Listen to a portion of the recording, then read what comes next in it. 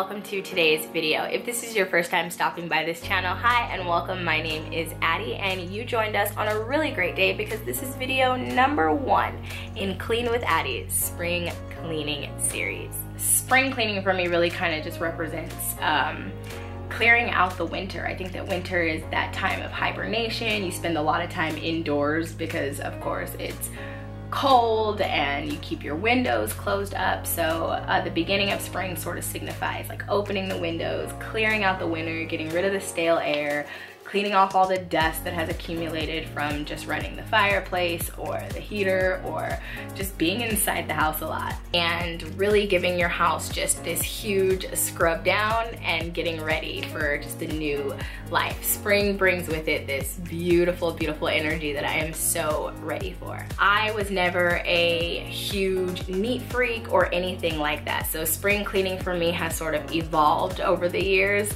This is probably the second year now that I'm gonna be really thorough about the things that I do for spring cleaning, because it was never a big deal before. But you know, now that I feel like I've gotten older, I take a lot of pride in my house and in keeping it clean, and you know, it's really just making sure that everybody doesn't get sick. We've had several colds flow throughout our house this winter season, so really it's all about getting all the yucky germs from winter and everything else out. Sometimes spring cleaning can seem like this daunting task, or where you feel like, oh my gosh, there's so much to do or it's gonna take forever. But in my opinion, if you keep up with just like simple daily tasks, then spring cleaning, it really isn't that bad. I saw this really cool idea on At Home with Nikki, and she always pulls out this spring cleaning box that is just loaded with a ton of different tasks and chores, and it sits out in her home during like the month or two of spring cleaning, and every day everyone just kind of pulls something out. I think that's a perfect way to get the kids involved. My kids will definitely be involved in doing some spring cleaning, and then it's just kind of like one task at a time. So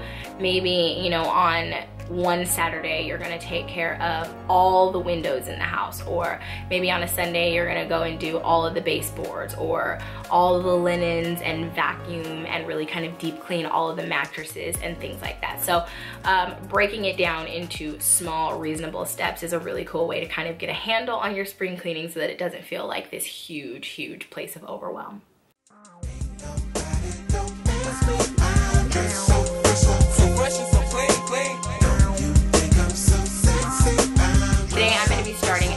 Master bedroom, and the reason why is just because this is my space. The entire house is mine, but the master bedroom is my space. This is the space where we come back to retreat and to just feel really comfortable. I've told you guys before over and over, I feel like a master bedroom should represent like a hotel. For some reason, I really love going to stay at hotels. They're always nice, the beds are made, the decor is nice, and they have this feel that sort of makes you feel good. And so when I'm done doing all that I've had to do all day to take care of everybody else, I feel like when I step back into my suite, I want it to look and feel and smell really good. So I think that starting here is really foundational for me. So I'm gonna be going through almost my whole house, just tackling those areas that need a really good, thorough, and deep cleaning, and I'm gonna take you guys along with me. Some of the things that I'm gonna be tackling in the master today for spring cleaning are the baseboards, down off in the little cracks and crevices of our slider door. We don't have a window in our bedroom, but we do have a slider door.